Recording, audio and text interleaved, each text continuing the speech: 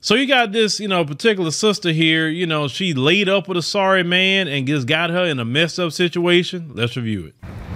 Hey, TikTok. This is what I gotta do just to get to work, because it's a man in my house, well, was a man in my house, that don't want to work, don't want to contribute, don't want to help provide.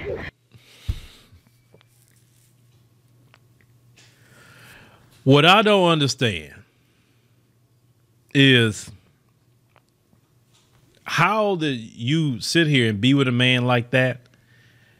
Ladies, that should turn you off. A man who's sorry, a man who does not provide anything. That should dry you up, literally. A man that works, a man that provides, a man that you don't have to worry about anything about, none of the bills, don't have to worry about nothing about your kids. That's the kind of man that should turn you ladies on, not these other guys. I don't get that. He laid up in the house not doing a freaking thing. But let's continue. So it's me and my kids in the rain. No. That's little kids. She got one in the stroller, the other one running around looking like about 2 or 3 years old. Walking in the rain. Come on now, dog. Come on, man. I mean, seriously. That is a despicable, sorry dude, man. It is. My children not one day have ever experienced they mama having to walk them in the rain anywhere. I've always provided a vehicle for my children. That is despicable. That's not even what men are supposed to do. But ladies, you lay up with these men and then you get in these situations and then now you're suffering. This is why we always say, marry before you carry, because usually if you go marry somebody, you let them meet your family, you go through a vetting process. You definitely let the men of your family meet this guy, see how this guy is, hang out with him a little bit, read him out, fill him out before you even decide to marry him. You should not be having no children with no men, especially a sorry man, a sorry one, because let's say if for some reason the relationship did not work out. At least if he's a man that provides, he's not a sorry man, then he's going to make sure his kids is always provided for. Literally walking down the street to his grandmother's house so I can get help with a babysitter so I can go to work. This is ridiculous. If he would have just went to work, we could fix the truck and I could drive my kids down the street. But no, that's too much to ask. No, that's not too much to ask. Asking a man to be gainfully employed, that's not too much to ask. You know how I feel about it? If you don't have a job or no way to provide, you don't need to be dating as a man. You don't need to be. You don't. A man needs to have a job, ladies. I'm telling you as your uncle, a man needs to have a job. He needs to be gainfully employed. He needs to have his own place to stay, his own car, as a prerequisite to date you. You can't take a man serious that's not even providing for himself, because if he's not providing for himself, how is he going to provide for you? Or if you have any kind of children later, how he's going to provide for them? Some of y'all give these men, no, they don't have a job. No, they don't have no place to stay like that. They come and live in your spot. And that's okay with some of you? That's not okay.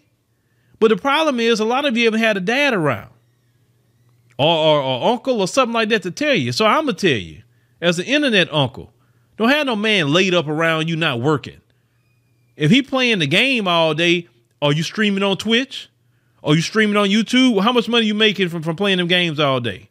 Oh, I'm not making nothing. Oh, you need to go get to work. Now, if you streaming online all day and you getting thousands of dollars a month, you making that $5,000, $10,000, $15,000, $20,000 a month. Hey, brother, stream all day, play games all day. Because we understand at the 22nd, 23rd of the month, that check gonna hit the bank account. So you good, brother. Play your games. Do that. But if you're not making money online, then you need to get your behind offline and get out there and go to work and go get some other job. But don't let no man lay up in your house, ladies, and refuse to work while you going to work as a woman. No, no. And the sad part is she got 2 kids by a sorry man. 2. That's going to make it harder for her in the dating world. I don't know her. I mean, she doesn't seem like a bad person. She seems like she got caught up in a messed up situation, but it's going to be hard for her.